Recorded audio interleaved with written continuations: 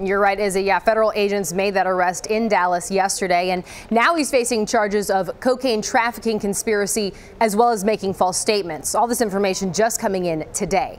Now, I want to show you these pictures. Take a look. This is Genaro Garcia Luna, and he served as Mexico's Secretary of Public Security for 6 years.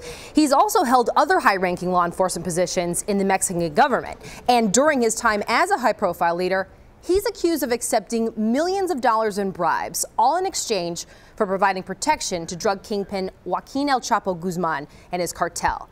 In the past 30 years, El Chapo helped smuggle more than $12 billion of drugs into the U.S.